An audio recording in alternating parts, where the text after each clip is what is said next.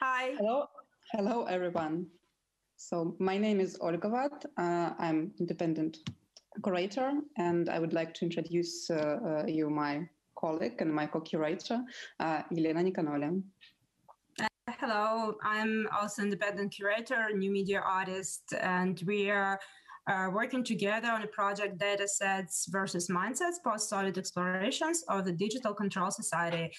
And this project is dedicated to the idea of what can happen and what can we do when post-Soviet mindset and post-Soviet mentality meets digitalization. And also another important question that we rose during our research was how in this new normal situation, physical and digital reality mix and influence each other, and how the new ethics, ethics in the digital era, human rights, and in the digital sphere, and management of data resources is operated. Yes, and I think we can tell you a little bit about the exhibition. First, a small introduction that our project has actually 3 parts. So it's one very important part is exhibition that takes place physically in Moscow in Electromuseum Gallery, which is one of the main centers of new media arts in Moscow. We have, of course, online conference that we are presenting today, and this Friday we have a performative program with Moscow-based artists and visual artists and sound artists, and this program will be also webcasted on the website of Ars Electronica. It will take place at 7:30 Moscow time. So I would invite you to join us on Friday as well. So, and now, of course, we would like to speak about the exhibition that is on view in Moscow and available online. Yes, and we have around 15 projects at the exhibition.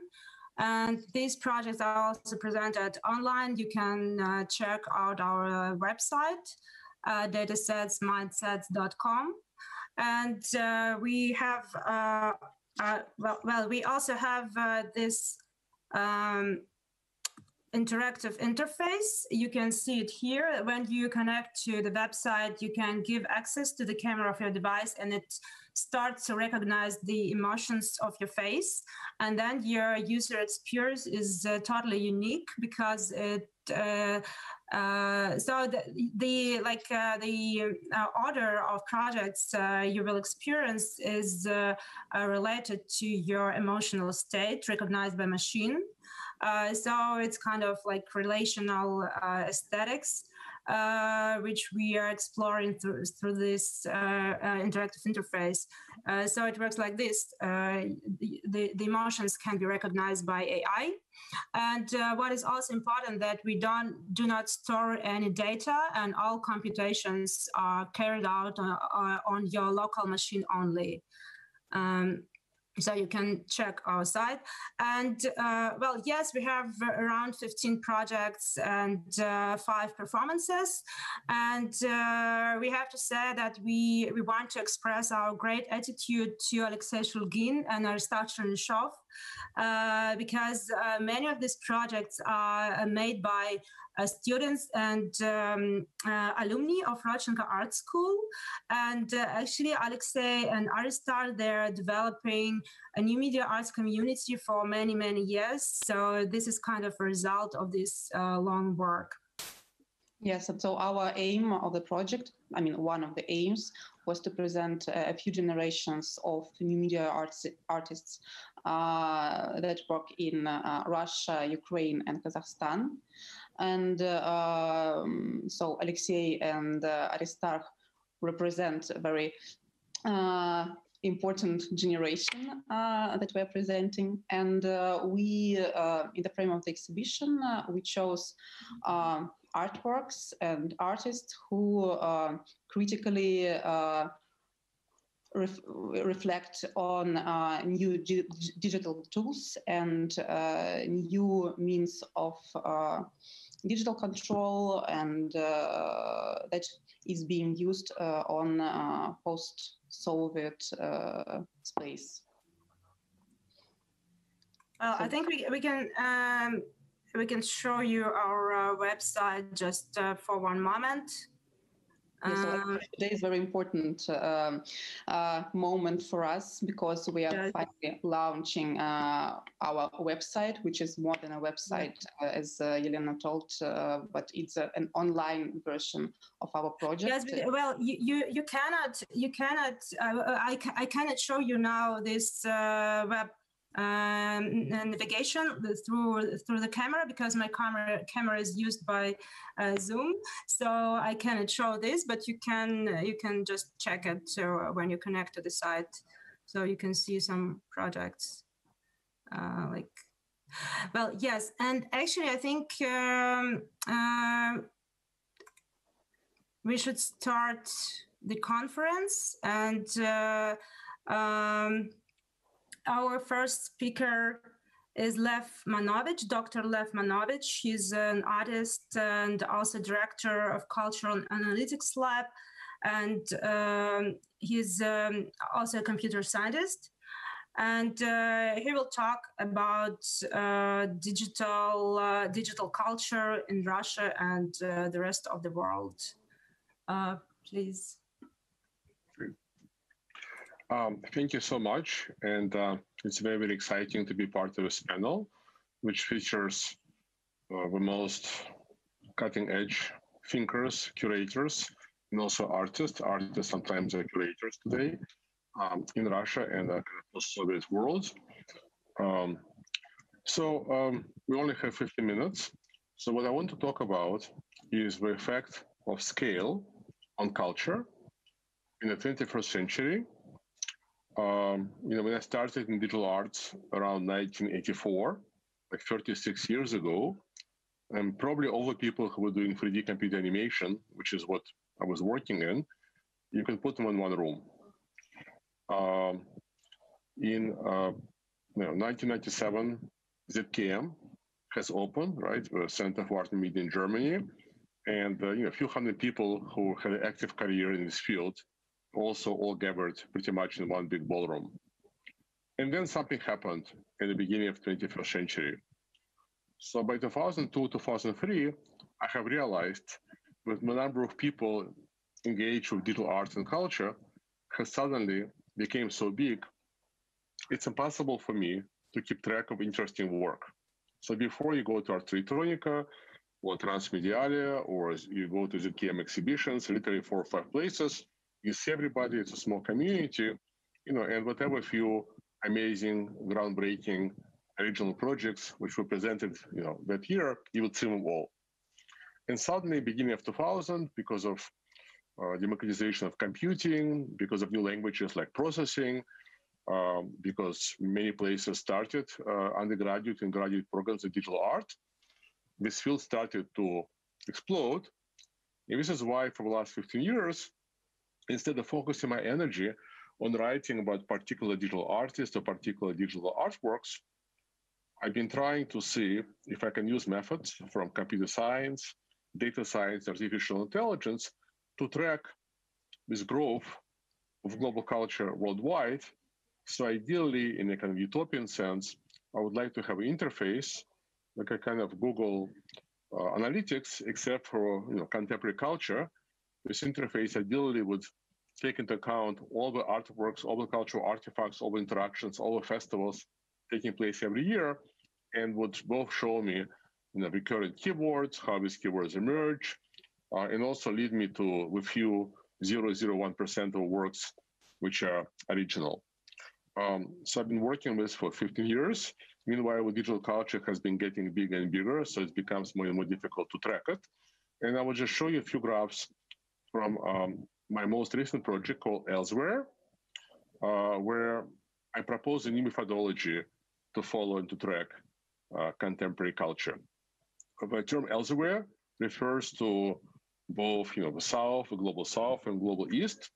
It basically refers to what sometimes people in the metropolitan areas call, provinces, right? It's people who live outside of New York, Tokyo, London, and so on.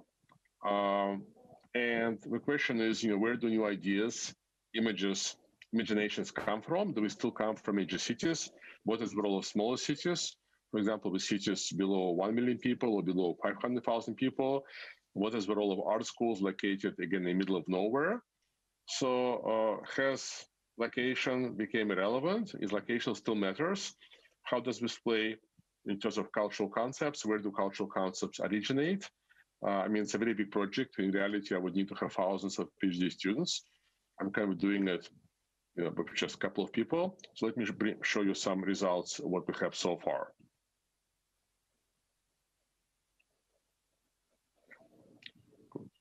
Sure it is.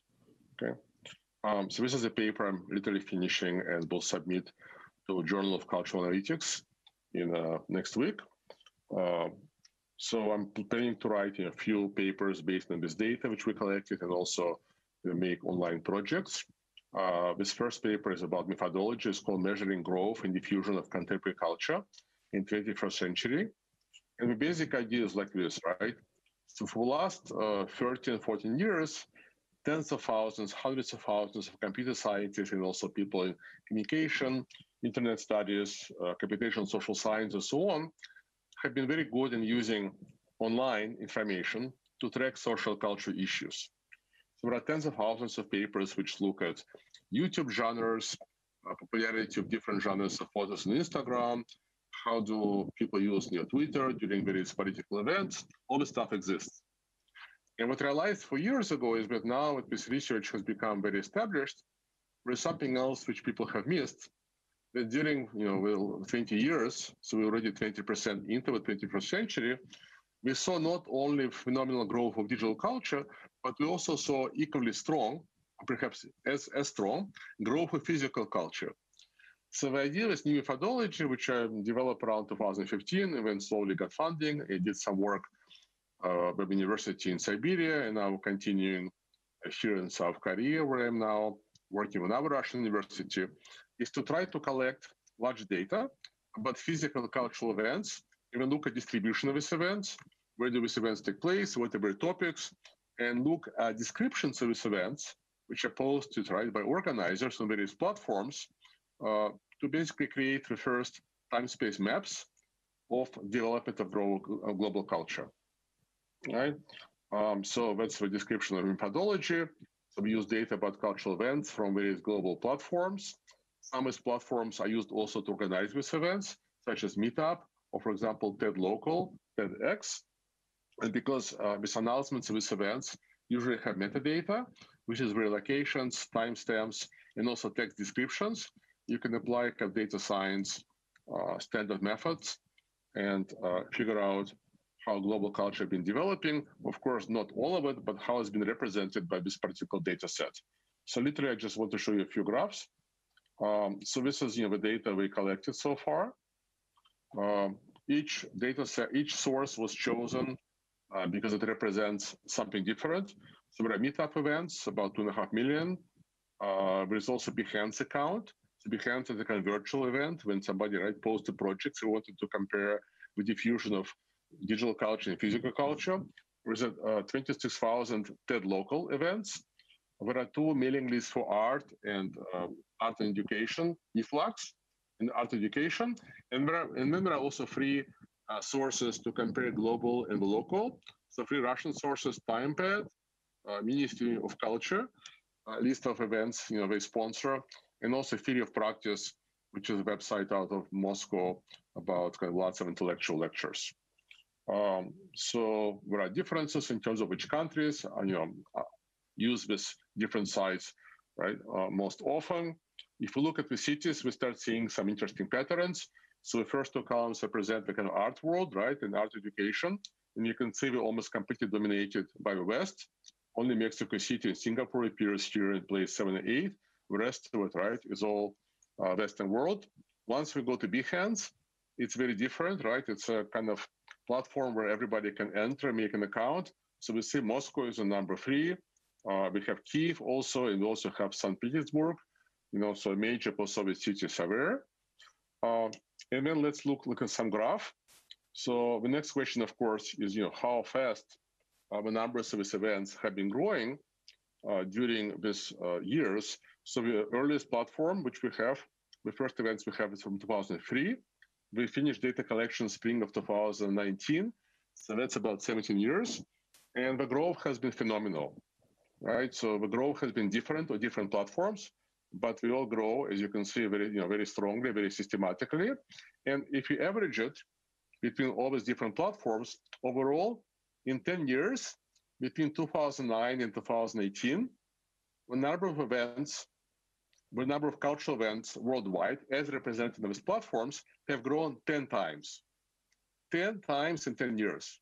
This is not, simply digital events. This is events which require, some funding, resources. This is not virtual art electronica, it's real art electronica. You can also see some patterns.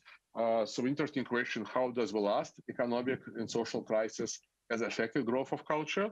You can see that, for example, TimePad and Meetup just keep growing as though nothing happened. With eFlux and TED, there is a bit of a slowdown. But of course, that doesn't tell us anything what will happen in the next 2 years because the economic crisis hasn't really started yet worldwide. But at least the last time when the crisis was very serious, we can see it didn't have a very big effect. And then what's interesting to compare this to much longer cultural series, which is the growth of art biennials. So, the first art biennials was Venice, 1896. And then we counted all the unique biennials, which are still taking place. In 2018, it was 200. And you can see that the growth has been very strong. But of course, it's not 10 times, right? So between 1990 and 2000, it's about two plus times, and then it's a bit less, and then it's a bit less. So in terms of our biennials, actually, right, the most rapid growth was in the 90s, and then it became a bit slower. So just a few more graphs. So the interesting thing is how does this contemporary culture, as represented by these platforms, is been diffusing around the world. So this looks at the number of unique cities which appear on these platforms every year, and you can see it's basically linear growth. It's linear growth, right? So in 2006, maybe we had a few hundred cities. By 2018, we have actually something like over 12,000 unique cities per year. And overall, we found 21 unique 1,000 cities in the data. If you look at the number of countries, there's something else. So there's a big growth, and then it reaches certain saturation, right? But of course, once you get to 180 countries, that's almost everybody, because there's only 200 countries worldwide. And I'll just show you just a few more graphs. So this is plotting the growth on, this is plotting number of countries, right, on different platforms. So you can see how certain events, which are more about technology and intellectual life, right, we kind of plateau 140 countries. The art events, right, reach plateau of about 60 countries. So that's very interesting. And finally, the last graph, and that's another paper I'm now working on with people in Krasnoyarsk, which is a big Russian city, big Russian university. So we're looking at the role of cities of different sizes, right? So it's obvious that there are lots of events in Moscow, in Montreal, in Tokyo, and so on. What about smaller cities, right? Linz, which been housing Ars Electronica, is a kind of exception, right? Most cities are not Linz. So what we see here is, again, interesting patterns. So for smaller cities, less than 1 million people, we have completely linear growth. And then, in fact, for cities of different sizes, there are different patterns. So I don't have any kind of huge take-home points yet. This is still work in progress. But the key point is that not only digital culture, but also physical culture has been growing tremendously in the last 20 years. And I think we see the effects of this, in the content. So for me, it's kind of very difficult, in fact, to watch all the streams from Ars Electronica. As somebody who's been in this field for 36 years, all I see is endless genres and keywords, right? VR, environment, this and that, sensors. And I wonder if the effect of a scale is not to have more diversity of content, aesthetic, and so on, but in fact, potentially it leads to less diversity because maybe people follow each other, maybe people imitate each other, people copy each other. And of course, that's large questions. So we can also think about culture, way scientists think about various scientific domains, right? What is the effect of growth on diversity? Not diversity of participation. Yes, everybody can participate today, but do we have anything original to say? So these are very big questions. I hope to get to them eventually. And thank you so much for your time. And I'm looking forward to the rest of this interesting panel. Thank you.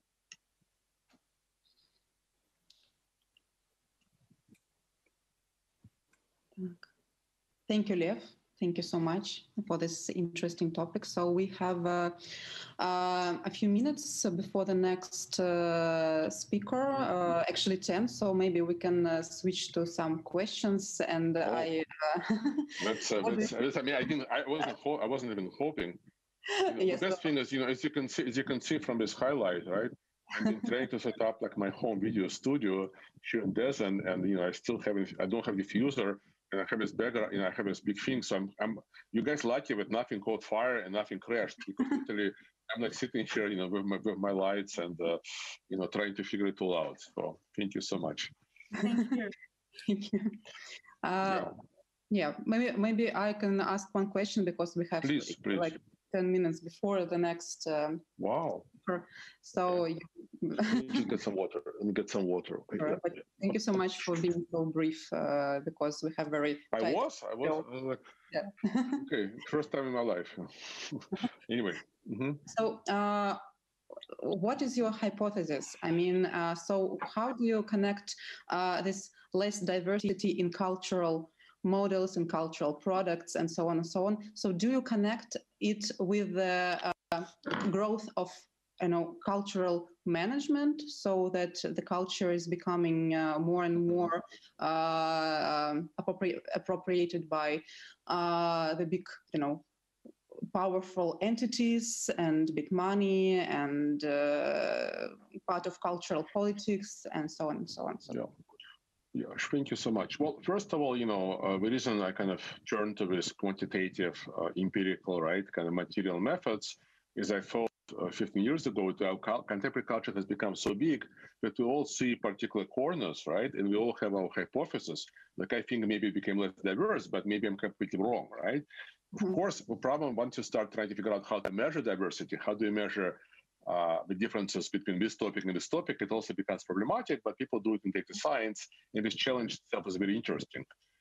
So one thing we're going to do, but we haven't done it yet, since we have millions of descriptions of all these events, covering 17 years, we can extract, topics, keywords, and so on, and we can simply see, right, if, like, for example, the list of topics is getting bigger, right? So maybe, in fact, maybe it is becoming bigger. Maybe I simply think of this is less diverse because I've been around this field, right, for decades. But I wanted to say one thing. If those of you who are a bit older like me remember that the arts were very different in the 80s and in the 90s. You didn't have lots of grants. You didn't have like millions of MFA programs. Our art world was very small, both commercial, non-commercial. And I think it was a bit more spontaneous.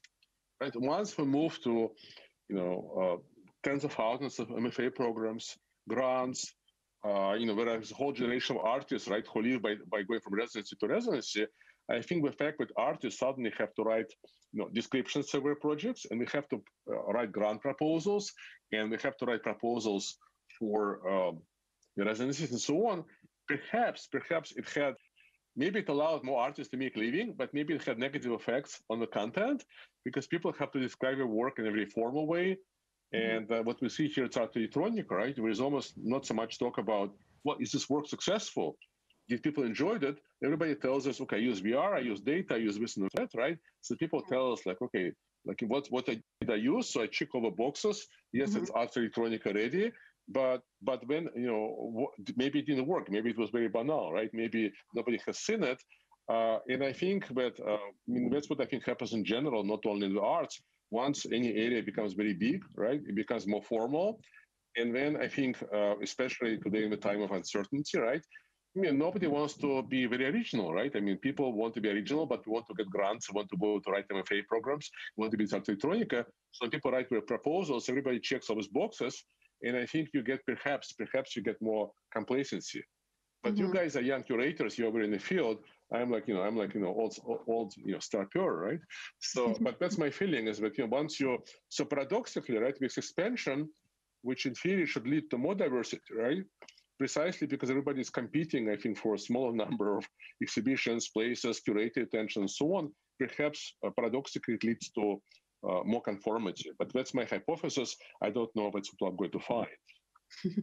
So yeah, we're talking a lot about new standards that are arriving and being fixed and followed in the field. Okay. Thank you so much. Thank you. Thank you. Thank you, Lev. So maybe we can switch to another. Yes, to our next speaker. Yeah, what do you think? Okay, super. So we would like to introduce Alla Mitrofanova. She is an independent researcher, art critic.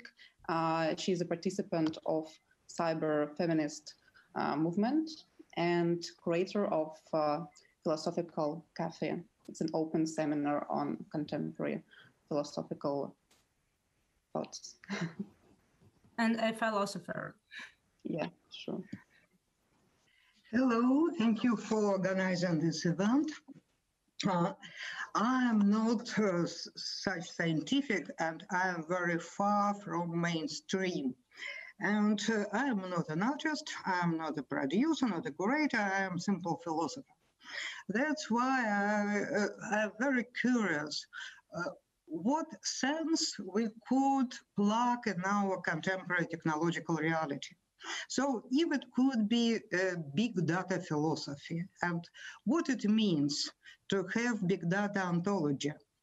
Ontology, supposedly we need this term because it helps, it's old-fashioned term, but it helps us to organize our relationship with things, with knowledge, with ourselves, and with our values. So ontology hardly connected with ethic. And in my topic, you see homage to Walter Benjamin, Epoch of Big Data. So philosophy in the epoch of big data. What kind of philosophical the suppositions we have now in contemporary philosophy? Of course, we have neo-materialism, we have post-humanism, we have object-oriented philosophy. We also have a big line of more new titles like flat ontology, toy ontology, dark ontology, and even we have slime ontology. And what means ontology in traditional is a strong view. It's not thinking how things are organized and represented. It's thinking philosophically. It means we think about how access or rules of access into knowledge and into reality is organized. So I propose to think about big data philosophy is thinking about new access of to knowledge, new rules of access, and what we have as a traditional access. We have two stable points like foundations which are on distance to each other: subject, object, nature, culture, power, subtraction, ideal, material, and so on. But those two stable points doesn't work, they're empty. But space in between, which was empty in classical access rules now is full of different systems of measuring, different systems of data. Data is always produced in space of between, which is not body, not mind, in previous concepts. So data is measuring and marking, and it looks like alphabet with words. It has no meaning sometimes, but it has new tool. And those data is organized in assemblage and operations. And so we have to understand how this space in between, which is so multiple and so unstable, could be taken in sense in the history of philosophy. And for me, it's, I will stay on the idea that paradigm shift was done in the beginning of 20th century. What it means, paradigm shift? It means that completely new ideas came, that reality is not stable anymore for those people. It could be changeable in political, in aesthetic, in scientific sense, and art in that time goes very close with science. So it's kind of one way of thinking which goes to each other, to meet each other. So body meets mind. And it means that my body is not anymore homogeneous piece of nature. So it could be marked and measured and reconnected differently, and new disciplines appear. Discipline neurophysiology, technique of perception, sociology, and many others. And all those disciplines grasp in one field of research, grasp nature and culture. It means that there is no more mind which still be independent from body, and there is no body which still be independent from mind. And a lot of new languages appear in that time. It's kind of proto-data. For example, there is a language, body language, which was developed by Nikolai Bernstein and Alexei Gastyev to analyze movement. Movement is not a simple movement. It's a system, it's a conjunction of many systems, muscles, neurons, and psychic and mental. And from that point, we could just jump straightly into our time. And we could see how ballet of McGregor, how organized ballet dancers, and how they are trained with a computer program which grasp motion and makes variations with motions, and then trained dancer back. So so body from that point is a variation of many systems, is very flexible, very plastic. Why? Not because it's slime, but because it's multi-system model. And what we have, which is not always pleasant. We practically don't have natural body. And it produced fear, because in our traditional understanding from 19th century, our subjectivity has its own property, our body. And that means that our body should be hidden, secret, and mysterious to let us to be free as a subject. But now we don't have such property. Our body is expanded, exhibited in many disciplines. And that makes for many people unsafe feeling. And also people are afraid to be controlled, to become biopolitically exploited. But I would say that it's not a problem of biopolitics, it's a problem of cultural paradigm shift. So there is no way to escape from such body exhibition. But there are ways to study that new cultural situation, to exploit it, and to change some algorithms, to extract data differently. So if we have a lot of data and we cannot make filter, so we have to do how we could organize assemblages of data. And that's why algorithm and ethic and ontology is important.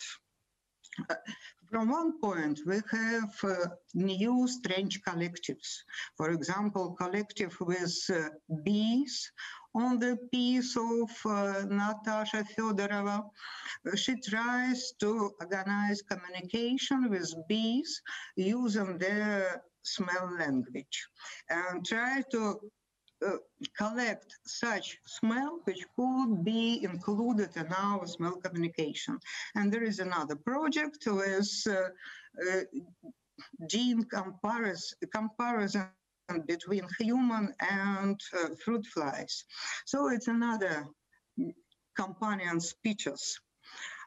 So we don't have our body as a straight piece of nature, homogeneous, but we have a lot of expanded relatives. So my metaphor is that we have kind of knitting ontology, but knitting ontology doesn't produce straight body lines, but it produces a lot of relationships which cannot close our agency, cannot stop our agency. That's why the best ethic to include all agencies from different data, from different assemblage, from different configurations of reality, of objects, is hospitality. And this concept is developed by Irina Aristarchova in her book Hospitality of Matrix, and she studied on relationships with example of traditional hospitality, with example of motherhood, with example of friendship, and especially with example of being open to any event. How we could be open to any event which we not control, this event doesn't depend on us, but we still, still think that we could organize, self-organize our practice to be able to hold such openness. And my last example is two pieces by Masha Dances and German Lavrovsky, and they study exactly this algorithm or this practice of hospitality. Masha Dances works with community of women who play with baby dolls, and pretend that they are mothers. So there is no objects. There is no real mothers, but algorithm, relationships, reflection of these relationships is very hard. So they simulate or they expose algorithm of pure care, assistance, openness. And another project is a project of German Lavrovsky.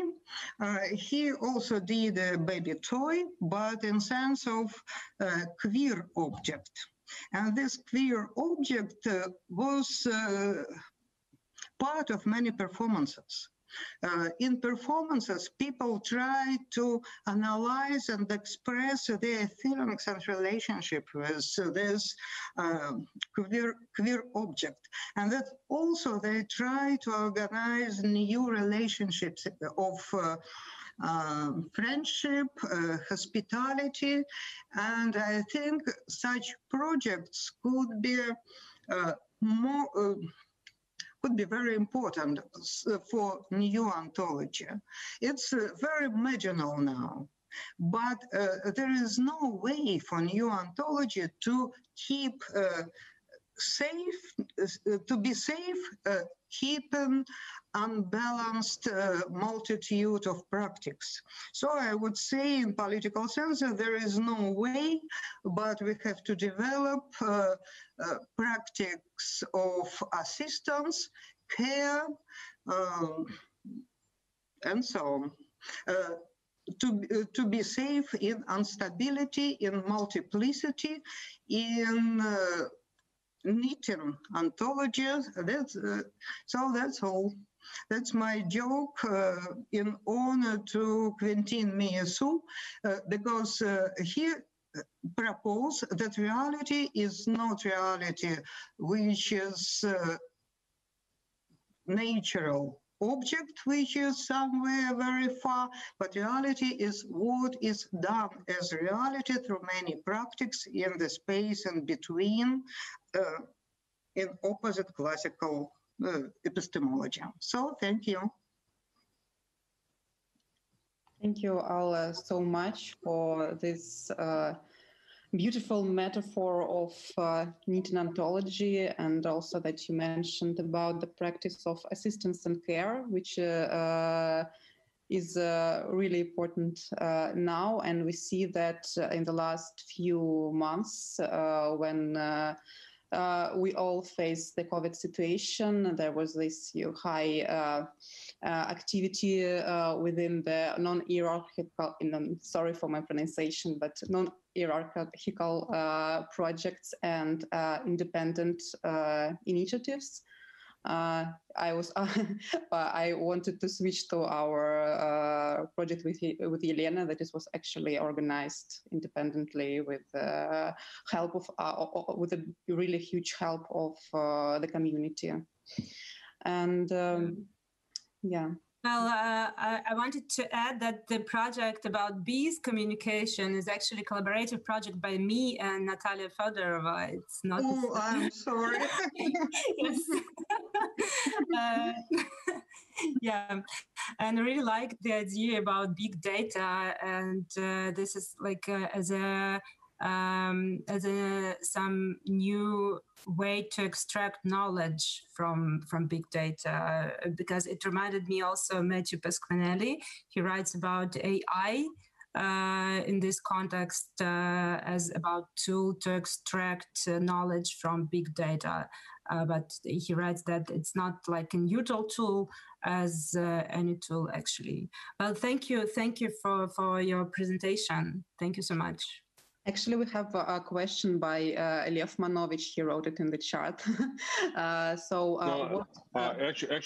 I didn't write a question, but can I ask a question, perhaps? Okay. Sure. Because I think I was just writing. Sure. Well, actually, yeah. Sorry, it was more technical, but I wanted to thank Alla for amazing kind of like a big philosophy, big data kind of condensed presentation of so many ideas. It's really amazing tour de force. And maybe what I want to ask, if you guys don't mind, so I think until 3-4 years ago, philosophers didn't really pay that much attention to big data, machine learning, but I think it changed a lot. So there's now too many people writing about AI, mostly not so interesting, and there are more people writing about machine learning, including the person you mentioned, basically, right, thinking about what does it mean that networks learn something and that we don't know how we learn. But since Alla gave us such a wonderful tour, my question, which philosophers or philosophical traditions, in your view, are most relevant or most interesting for you to think about in relation to big data? I mean, for me, for example, it would be Peirce, because first of all, Peirce proposed a diagram as one of the four science types. And he also talked about induction, deduction, and so on. But of course, there are others. I mean, it's obvious that empirical tradition, right, seems to be more relevant to the big data, since you're kind of starting to learn something, right, from data, from senses, as opposed to abstract ideas. But maybe you have as a professional philosopher, you may have a very, very different idea. So if you want something to say, but anything would be, I'm sure, very interesting. I cannot say about one person, but I am very interested in paradigm shift from 19th century into 20th century, when phenomenology, constructivism, and multiplicity of the world came. And I think that mostly we read those traditions separately. But it's necessary to understand why it's happened in one moment in different traditions, and how it happened that they gave from one point similar but different directions. And also materialist dialectic here, and logical empiricism here. And so before it was hard to learn, because every school tried to defend itself from other schools. But now we have kind of new navigation in past. And I'm expecting new researches about the common ideas between different schools of early 19th century. Yeah, well, thank you so much. Just a quick footnote. I personally feel that the period from 1907 to 1932 was simply the single most creative intellectual and artistic period in human civilization. That's why everything happened. And I'm surprised that in the last 30 years of all the developments of internet, science, etc., we don't seem to have anything similar.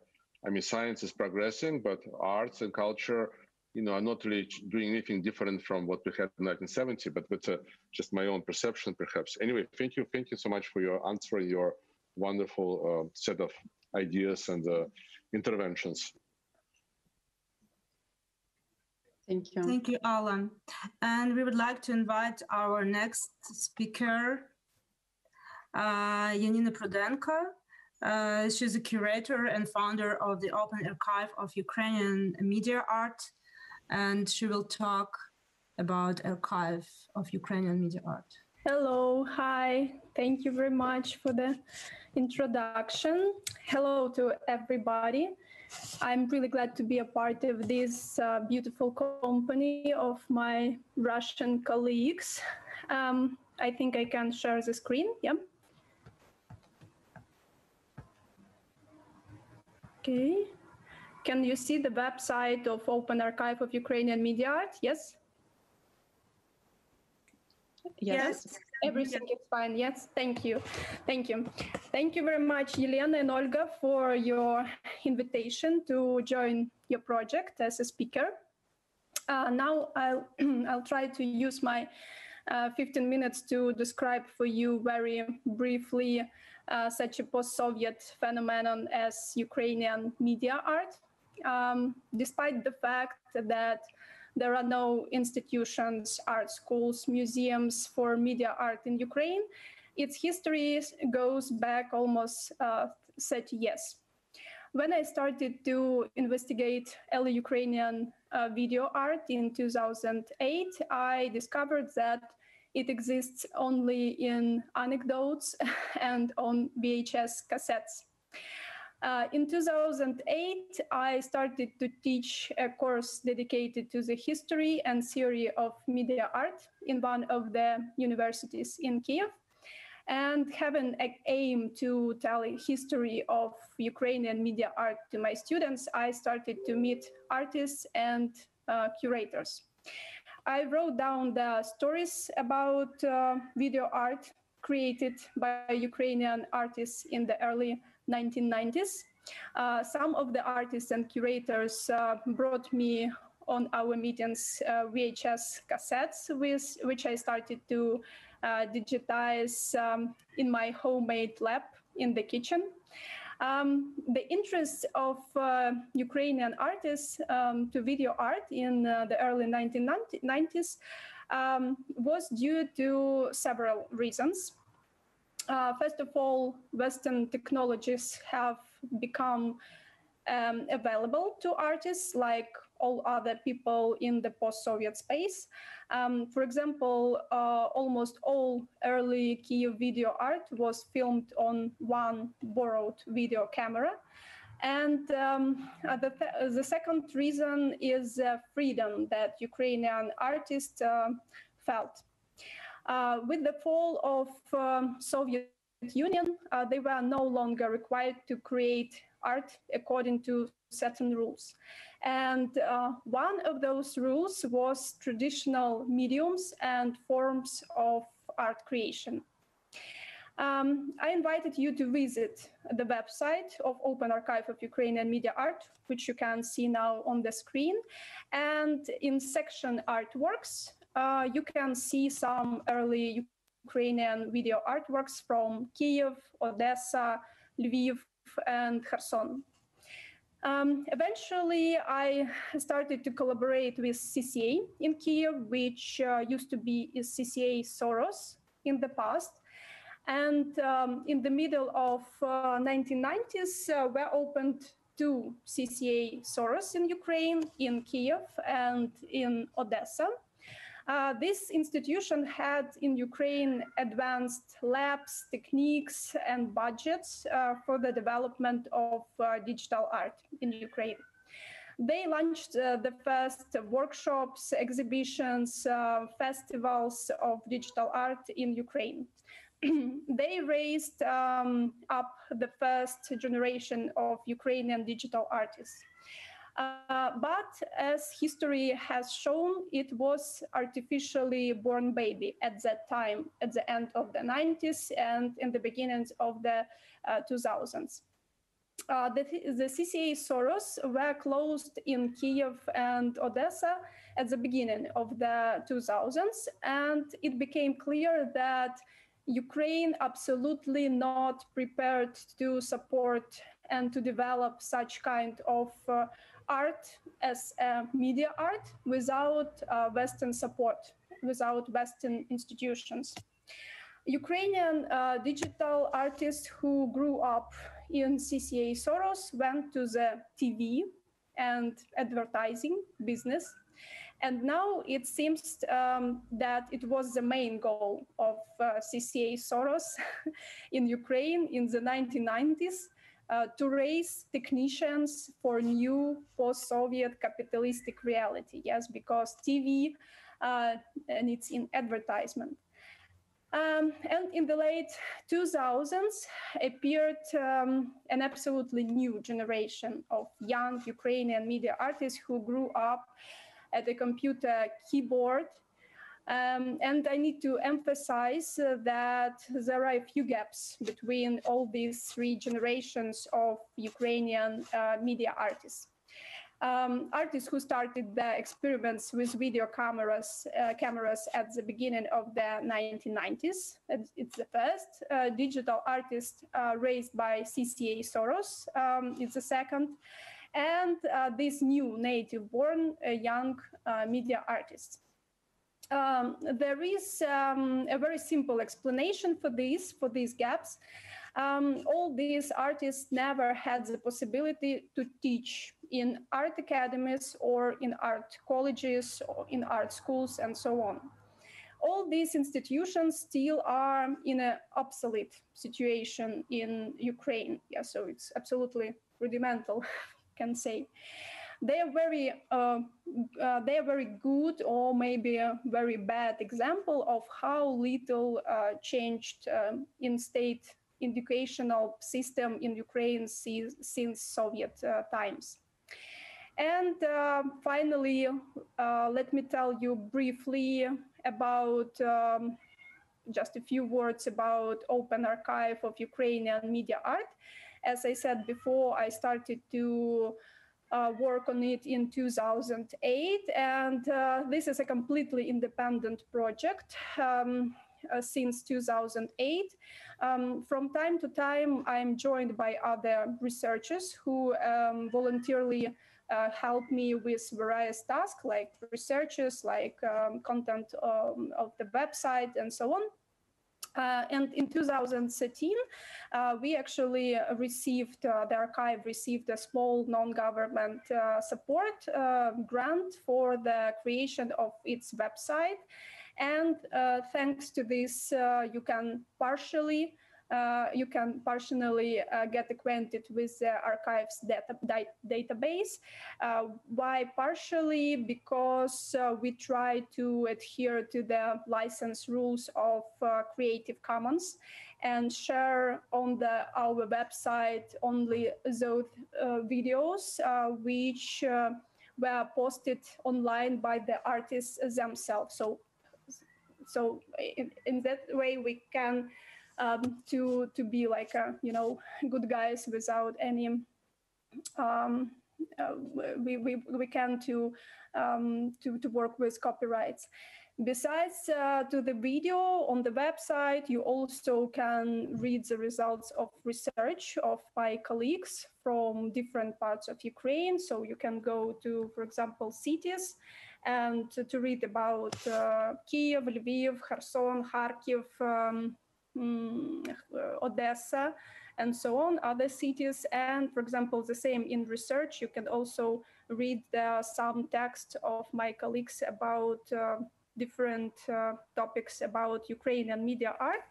And I need to say that in last few years it became better and better, but support of Ukrainian media art for the artists still in not a good position, because we still don't have, as I said before, any museums, any institutions, any galleries, any art schools for media art precisely.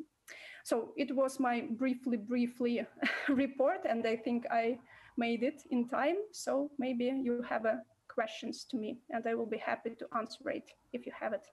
Thank you. And I'm stopped demonstration of the screen. Thank you, Yanina, so much. Maybe I have one question. Sorry if I missed this in your talk. So how big, if we're talking about numbers, how big is it now? Yeah, it's maybe half of the thousand files. It's like a video art, digital art, I don't know, soft, yes, of video art. So yeah, it's quite big, but unfortunately any state museum still can't to take it for the collection, because it's difficult for them, because they used to collect, for example, sculptures and pictures and so on. And for example, to take for them files in the collection, it's a really big problem for them. Yeah. Mm-hmm. But I think it's a very common problem for. Yeah. All the post-Soviet countries. Yeah, for sure. Yes. Well. Thank you very much for your invitation and for all. Thanks. Yes. I thought about this three generations of new media arts. This is the same in Russia. Actually, the same is in Mexico, for instance, because I talked about this with my Mexican friend. She's also an artist, and she said that they also have this three generations of new media artists in Mexico. So that's interesting. Well, yes, thank you so much. And we are inviting our next speaker, Daria Parkhomenko. She's a curator and she's a founder of Art and Science Media Lab, Laboratory Art and Science Space, I'm sorry. Laboratory Art and Science Space. And actually, this is the first institution in Russia dedicated to art and science. And Daria will present her talk about interspecies communication in art and science. Thank you. Hello, everyone. I'm very happy to be here today and to speak and to participate in arts, even this in these strange times. Everything is online. So hello to everyone. And also thanks Olga and Helena for inviting me. I want in this very tiny speech talk today to touch my latest research and to tell you a little bit of upcoming show, which we're hoping that really will open this year, because due to pandemic, everything is postponing. The show is called May the Other Live in Me. And this, you may guess, is again about communication with non-human species. So I would touch a little bit this topic and my research and show you several works which will participate in this exhibition. Today, in the age of Anthropocene, we are starting to understand ourselves as a part of vast community of biological species and technical systems. Are we able to build successful communication strategies with our new companions, like bacteria and trees, Earth's atmosphere, and emergent AIs? In order to do that, we need to rethink our models of interaction with the other and develop new semiotically engineered systems allowing us to speak inside this holistic world. In this way, collaboration with artists and scientists can be very productive. To who know that Laboratoria is specializing on particularly building platforms of collaborations of artists and scientists. In this exhibition, we have several projects, of course, where artists and scientists build together new interfaces. But first we start seeing the presentation. I wanted to quote, for me, a very important book for this topic by Donna Haraway, Staying with the Troublemaking King in the Cthulhu Sen. Just want to quote a small piece which I admire here. I'm a compostist, not a post-humanist. We are all compost, not post-human. The boundary is Anthropocene, Capitalocene means many things, including that immense irreversible destruction is really in train, not only for 11 billion of people or so, we will be on the earth near the end of 21st century, but for myriads of other creatures too. The edge of extinction is not just a metaphor. System collapse is not a thriller. Ask any refugee of any species. Bacteria and fungi abound to give us metaphors, but metaphors aside, we have a mammoth job to do with our biotic and abiotic symbiotic collaborators and collaborators. We need to make kin synchronically, symbiotically. We are whatever we are. We need to make with, become with, compose with, earthbound. So this, I want to mention that she says that we are all compost. So compost, we need to be all all together. So that model, that paradigm where human was controlling all what is non-human is not working so well anymore. And we can't control climate, global warming. We can't control mutating of bacteria and others. In this way, we really need to find new languages, new ways to communicate with the other. But the very important thing that these new languages should be really, truly new languages, not the languages that we think we speak with the trees, like we observe the tree, we hug the tree, but the real language that the tree can communicate with us. So let's see several works. Several works.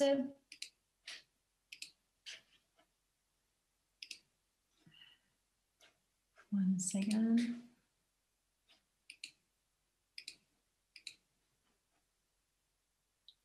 I think it doesn't work. One second.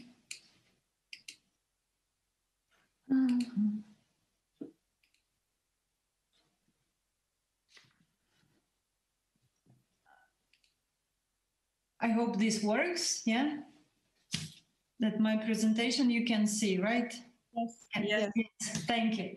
So one of the works I want to show is this fantastic art piece of Sasha Spachal. She is a Slovenian artist, and this is the work where this is inhalation station, where she proposed visitors to come and inhale Mycobacterium vaccae. This is a special bacteria which we have a lot in soil, but if we don't come so close to the soil, we have no possibility to inhale them so much. These special bacteria, they provoke in the human organism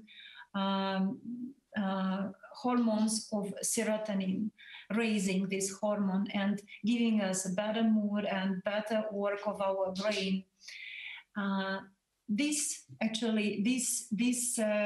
strategy I call symbiosis. And in our exhibition, May the Other Live in Me, we will have 3 strategies to communicate with the other. Another strategy is dialogue. And the dialogue is just what I mentioned. The dialogue means that the special way the other can also feel us. In this amazing work of Agnes Meyer-Brandis, the artist from Germany, she invented, together with the chemists and other scientists, she invented the way to receive, to extract the smell, the perfume of the tree, of the very tree that we have in the exhibition. This perfume, or this, let's say, the perfume, the smell we will have in the exhibition, the visitors can put on themselves and come to the tree and become another tree to that very tree we will have in the exhibition. This is scientifically proved that trees can communicate with each other with the help of the smell and these chemical reactions. In this way, we won't feel something maybe special, but the tree will feel that it's another tree to it. So in this way, it's a totally new language that we can try in the exhibition. Another work called Aracul is also in this part of the exhibition, which is about dialogue. This is a system, this is a machine learning system. We will come to the room and we'll see 3 holographic pigs which will speak to us and answer any questions of the visitors they would love to ask these machine creatures. In this way, we will talk and try to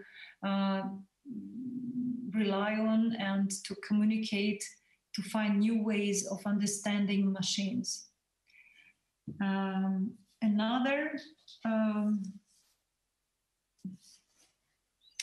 Another section in the exhibition is about observation and presence. These artworks that we will have in the exhibition at Borgi & Bess, it's one of our productions by Austrian artist Thomas Feuerstein and Russian neuroscientists and robot technicians. These two robots, Borgi and Bess, they talk to each other and they don't need any human beings. So in this way, it's totally new way that we propose at the exhibition, not to communicate with another, but mostly to witness, to observe, and just to be present and to see when the other machines or AI robots, these very robots are really having AI inside them. They look like old school, creepy surgery lamps moving, but they are talking to each other. They are talking and discussing news, real news that they read in the internet, real time, and also transferring this into the language of Dostoevsky. So the whole library of Dostoevsky was installed and learned by these neural networks. So in this way, we will observe and we will see how we can study, what we can know from these machines. This is in this section, presence. Also, in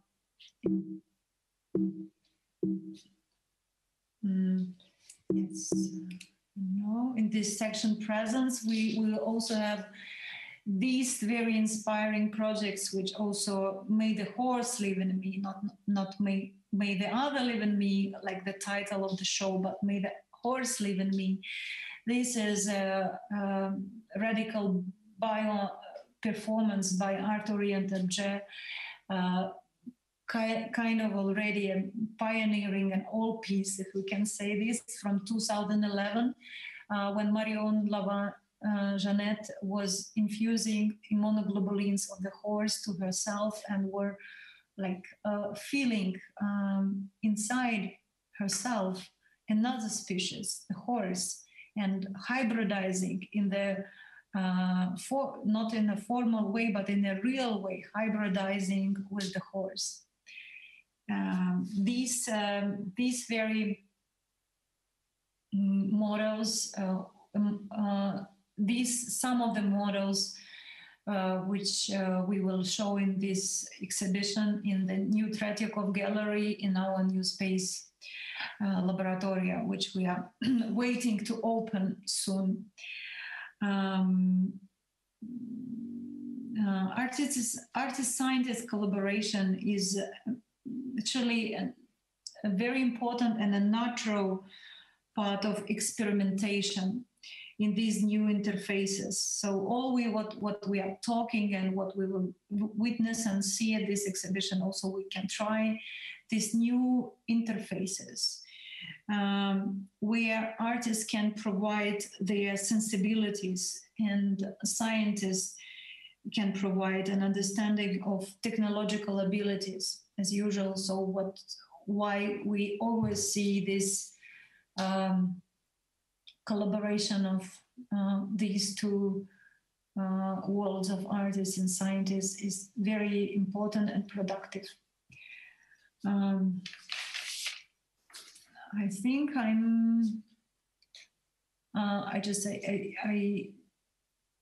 already finished my main topic. Maybe we can, Olga, Helena, we can go to the questions. I was so hurrying up. Well, I'm not sure if we have some questions. Okay, then I can have a look at my papers and continue. But we have just a couple minutes before the start of the next. Okay, just I wanted also to mention that why we need, it's also the main question maybe is why we need to find these new ways of communication. Again, okay, I will ask myself a question. Why we need to find these new interfaces to communicate with other species? Why we need it? Yeah, what for we need to communicate if we didn't communicate in this way before? I think that in nowadays we really can see that the world is so fragile and that we can't control as we control it before so strongly. So this paradigm totally don't work anymore, and the only way is just to find the place for human being in this new situation, in this new logic of the world, is to see it as a part among AIs, among machines, among bacteria, and to try to see in human being a tree or animal inside us. So to try to see other in us.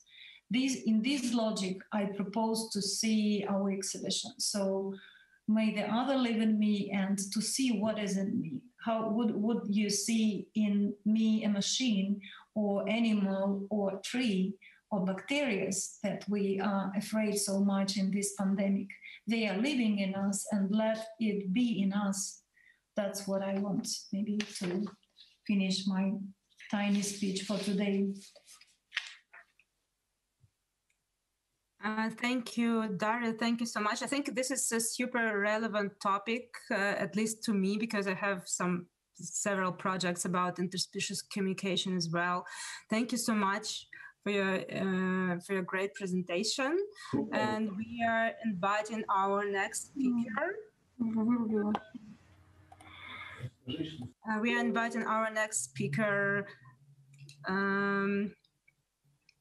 Dmitry Bulatov. He's an artist and curator at the National Center for Contemporary Arts. His research focuses on different aspects of deep media art. And he will talk about deep media studies. Thank you very much for the possibility to join you. I will speak in Russian. And simultaneously, I would like to thank our colleagues who helped me with interpreter. You see the presentation on your screens? Да, супер. Okay. Добрый день еще раз. Меня зовут Дмитрий. It is a pleasure for me to address you. My name is Dmitry Bulatov, and I'm curator at the National Center for Contemporary Art, the Baltic branch.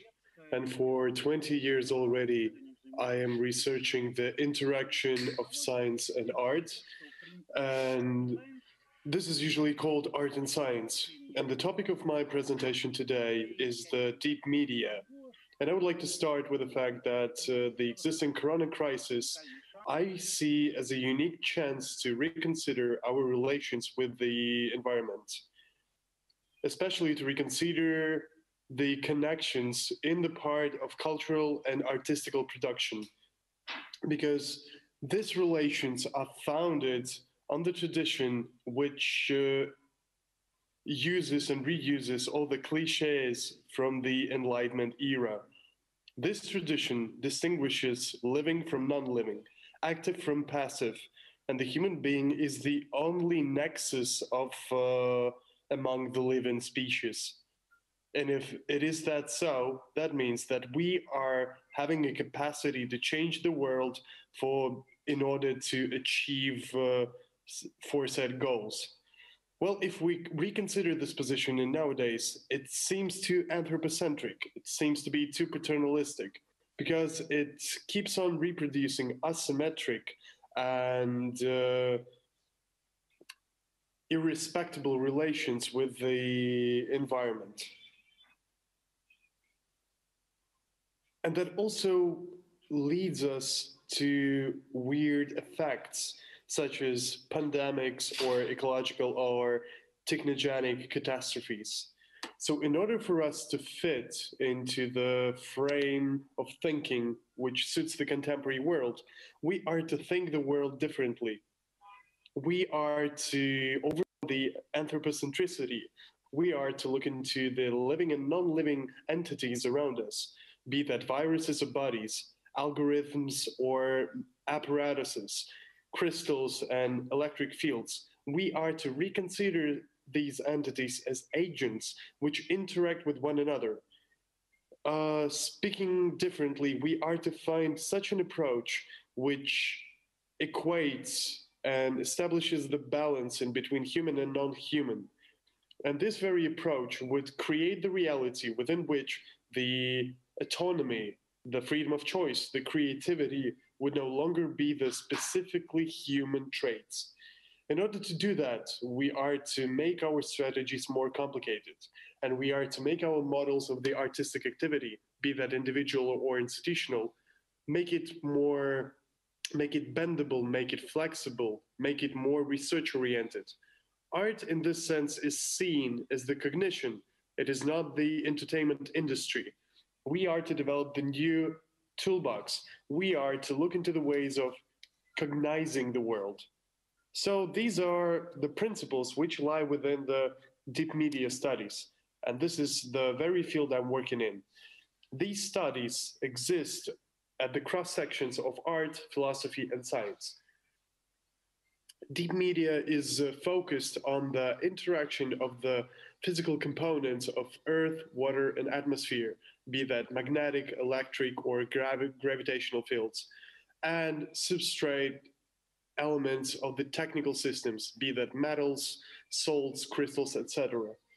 And so the main idea behind deep media is the rethinking of the materiality and the very conditions within which the material elements become have their technical shape. And I would give an example. This one I love a lot, and I was curating this project. And this is a project by Cecilia Jonsson, which is called HEM. All of you must have heard about hemoglobin. This is the very element which is responsible for the transportation of the oxygen into the tissues. And so the artist was working with blood, and blood is the main transport vessel for the hemoglobin.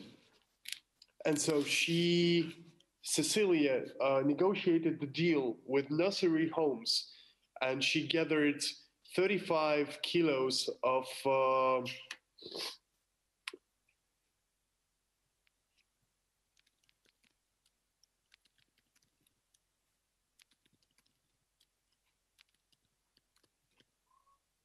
placenta, and she gathered 35 kilograms of placenta, and then using the traditional instruments used for the ore smelting, she created a compass out of the ore, which was evaporated from the blood, from the placenta. And here lies the metaphor of the compass. And this very project offers a very interesting combination of human and non-human. And therefore, the deep media art may look differently. These may be highly technical objects and apparatuses. For example, this is the apparatus of the interspecies connection, human to mushrooms, created by the Slovenian artist Sasha Spachal, or the system created by Rolf Becker, which works with the data from the magnetic field of the Earth. Projects like these are to be imagined only with the usage of IT, robot techniques, and biomedical apps. And there are transitional formats as well. So for example, there's a reenactment of the well-known experiments which were designed to simulate the atmosphere of the prehistoric Earth. which was conducted by the American artist Adam Brown, or it may be the online storytelling by Floris Kaik. This list may be extended, but I would also like to note what Russian artists do. So for example, Dmitry Morozov in his artworks also draws our attention to the more symmetrical interaction of human and non-human. All the projects which he has question the human-centric optics and the notion of this optics, which tries to render matter as the passive and silent force. And so every machine, every metaphorical machine created by Morozov describes the material world on the very level of dynamic interactions. Or here's another example. This is the performance by Yulia Borovaya, which is called Crystal. And it uses the strategies of existential transformation. The idea behind it lies in the communication between the body, the human body, and the chemical formula. In the very aquarium, which is filled with sodium acetate steam, there was a performer. And at a certain moment of time, this very steam was transforming into the crystal. Crystallization was taking place. And the very solution was slowly coming back on the human body, through that creating the crystallic surface. And so the author in this context wanted to state that every stage of the interaction with the solution is experienced differently by the performer. So this strategy, which is also rendered as the media anthropological strategy, presupposes the inclusion of the human being into the system of natural or technological connections, and the disconnection with the mechanisms of the humankind through the creation of new form in a very subjective, authoric manner. So if we look around, we may find a lot of examples for the similar communicative relations. So there are many interesting projects. So for example, the matter is never silent in the works by these artists. Matter is the very precondition for the creation of this new order where human and non-human interact. Therefore, in the deep media arts works, we see the wish to change the disciplinary axiomas. Firstly, artists no longer gather or accumulate visual images. They are focusing on the research of the principle which enables the visuality. So for example, if the traditional media art was dealing with the production of computer or moving images, the deep media art analyzes these images from the hardware perspective, the very copper, the very gold used for the creation of the images. So to put it differently, deep media art is the non-conventional digital aesthetics, which is constantly pushing forward the rhetorics of the culture industry. First and foremost, this is the analysis of the communicative rights of the elements which create those technical connections and therefore define the possibilities of the media. Here I would like to stop my presentation. Thank you.